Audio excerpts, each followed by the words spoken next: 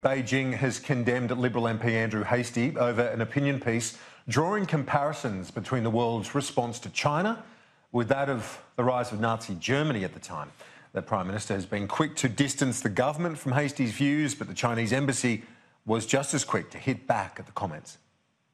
A former captain with Australia's elite Special Air Service, Liberal MP Andrew Hastie has a keen interest in military history, which led him to pen an op-ed in 9 newspapers, comparing Australia's ambivalence to China to the world's treatment on the rise of fascism in Germany. He wrote, "If we don't understand the challenge ahead for our civil society, in our parliaments, in our universities, then choices will be made for us. Our sovereignty, our freedoms will be diminished." Andrew is, of course, not a minister in the government, and Andrew's free to make comments that he wishes to make as a member of the backbench. But Andrew Hastie isn't just any backbencher. He also chairs the powerful Parliamentary Joint Committee on Security and Intelligence. A spokesperson from the Chinese embassy to Australia made it clear China views Mr Hastie's comments as damaging. I'm not sure that provocative comments like that, comparing particular regimes to the Nazi regime, are helpful in the context of trying to de-escalate tension in the Asia-Pacific. The piece has predictably enraged the Chinese, with relations already strained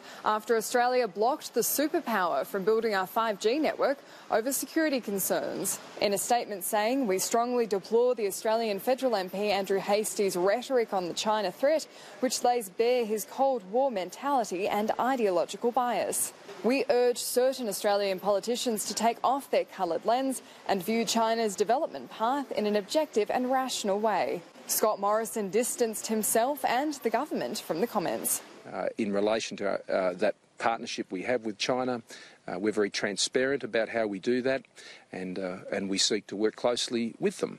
Scott Morrison will come face-to-face with Xi Jinping again at the APEC summit in Chile later this year. Annalise Nielsen, Sky News, Canberra.